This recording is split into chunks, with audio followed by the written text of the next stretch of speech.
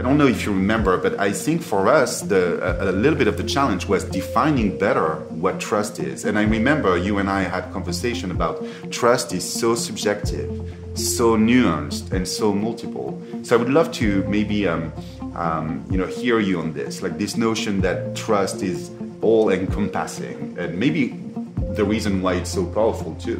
I think one thing that was important for us was to clarify the distinction between reputation and trust. Yeah. And in contrast to reputation, which often is kind of a backward-looking concept, where you build a reputation or a company builds its reputation based on action has taken in the past, how it related with its customers or other stakeholders. When you think about trust, it's really a forward-looking concept. So if I trust you to deliver something to my house tomorrow, right, I'm expecting that there's an action you will take in the future.